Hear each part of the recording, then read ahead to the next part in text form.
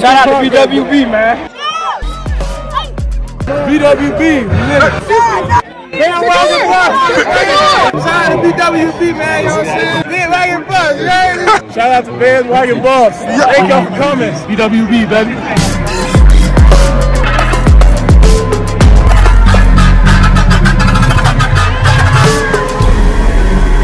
Shout out to TLP Sports Club, baby. Buff Nation, what up? BWB, that's my Bandwagon Buffs. What it is, what it does, and what it's gonna be.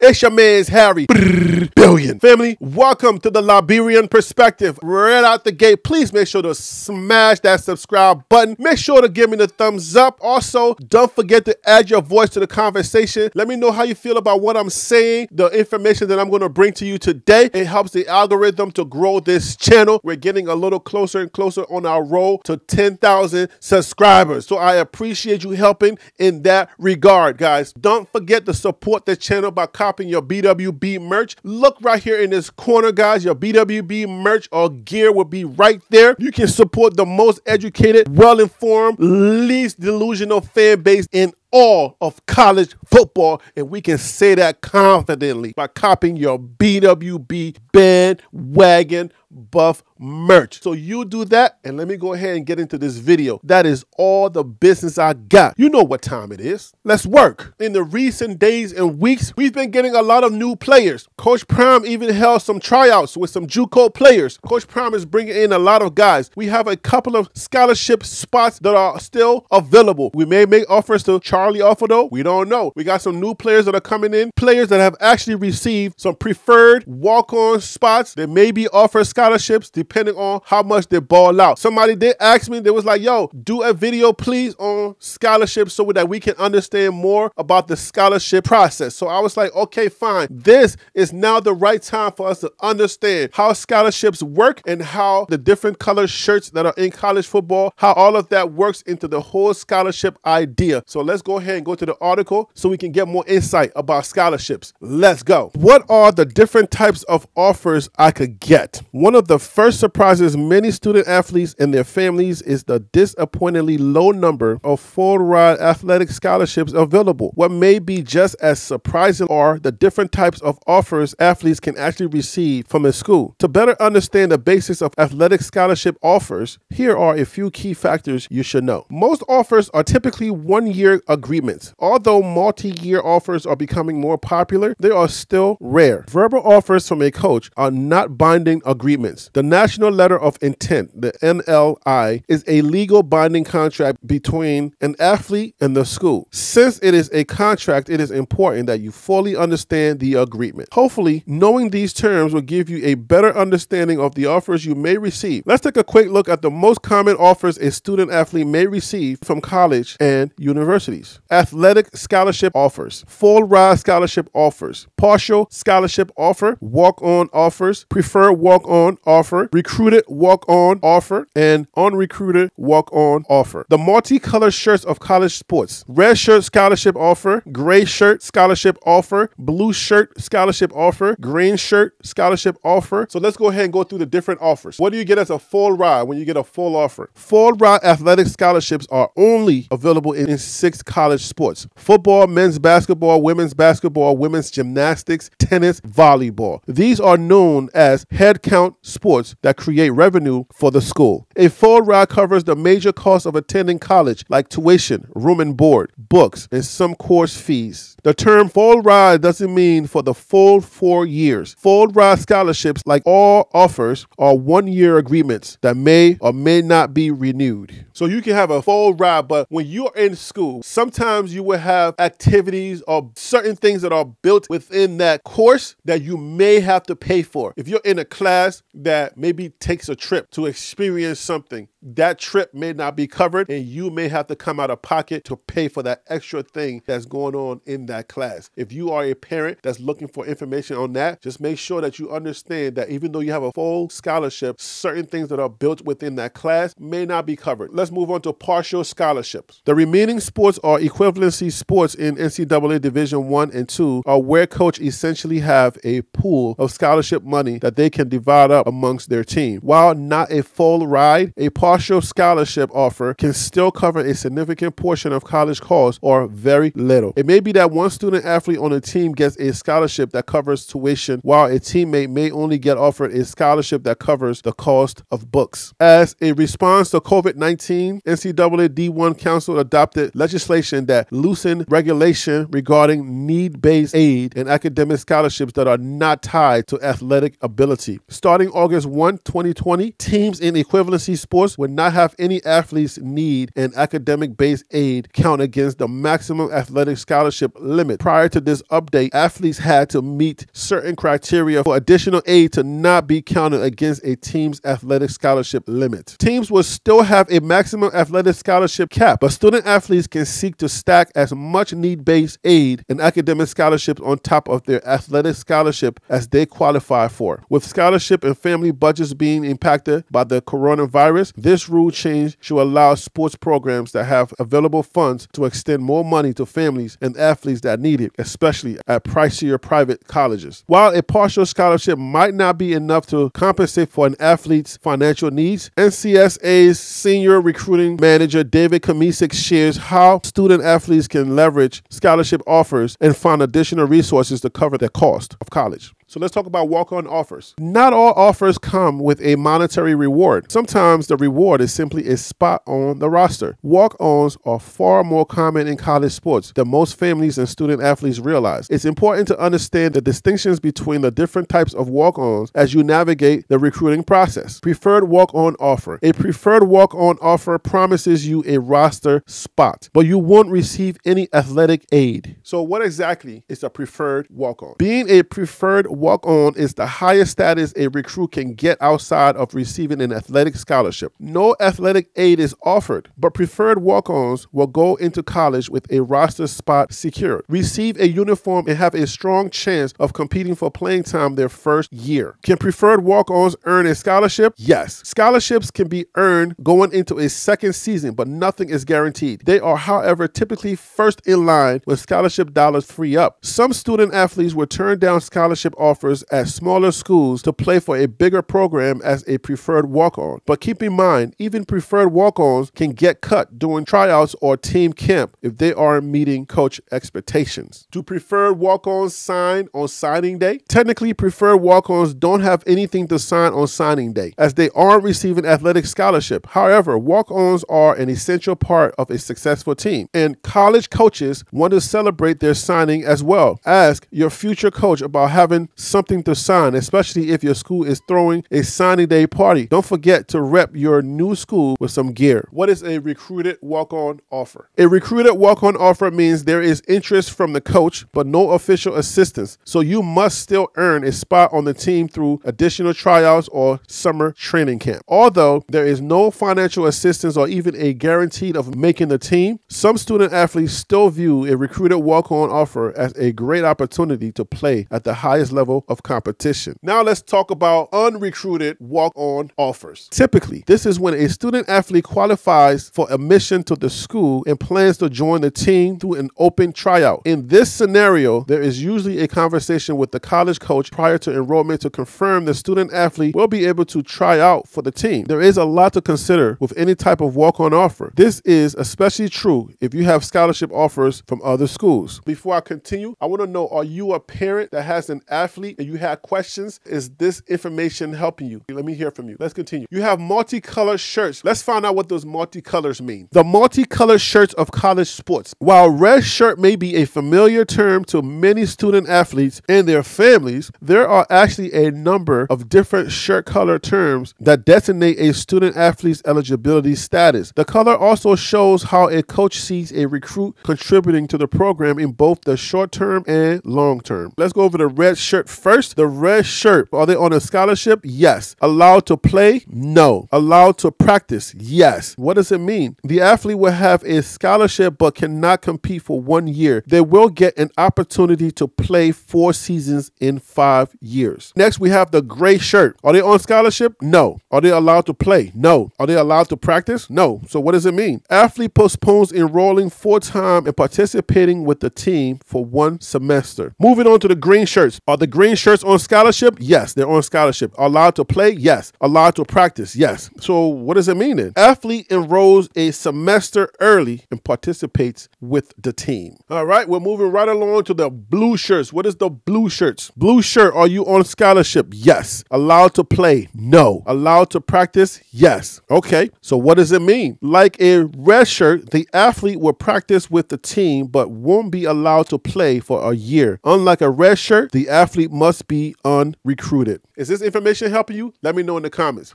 Typically, a redshirt athlete will have a scholarship but cannot compete for 1 year. They will participate in all team activities like practice, training, and receive benefits such as academic tutoring, but they will not see any playing time. However, they will get an opportunity to play 4 seasons in 5 years. Reasons for being redshirted include a coach wanting a year to physically prepare an athlete for college competition, or a chance for a student athlete to recover from an injury. An academic redshirt would be a freshman who may not meet the academic eligibility requirements coming out of high school. What does redshirting mean? Redshirting refers to the practice of holding a player out of games for a season in order to extend their eligibility and develop their skills before they compete. Gray shirt scholarship offer. This is one of the more challenging offers from a college coach. A gray shirt is an incoming college freshman who postpones enrollment for a semester. Instead of enrolling right away in the fall, a gray shirt freshman enrolls in classes for the second term, like winter of freshman year, during their first semester of college. A gray shirt does not enroll as a full-time student. Instead, they only take part-time classes. A gray shirt also does not join the team, practice with the team, or receive a scholarship during their first part-time semester. The NCAA allows student athletes 5 years to complete 4 years of sports eligibility after enrolling. So this means a gray shirt NCAA athlete officially starts their athletic eligibility once they enroll full-time. Most coaches try to be clear about extending gray shirt offers, but some committed student athletes have been surprised to learn they have been gray shirted as National Signing Day nears. This is most often done at college programs that oversign, meaning they sign more student athletes than they have room for on the roster. Gray shirting helps college programs sign athletes early with the intention of having them actually join the team in the next season. Sometimes injuries and roster changes can mean gray shirt statuses can be rescinded and an athlete will be offered a roster spot earlier than expected. But it's important to have clear and open communications with college coaches about your role on the roster and the possibility of being gray shirted. Blue shirt scholarship offers. Blue shirting is becoming a more popular but hardly common way to creatively manage the number of athletic scholarships. Blue shirt rules allow for unrecruited players to be awarded a scholarship at the start of freshman practice. Like a red shirt, they will practice with the team but won't be allowed to play for a year. This allows a team that may have too many commits to essentially borrow against their next year's scholarship total. The rules are rather strict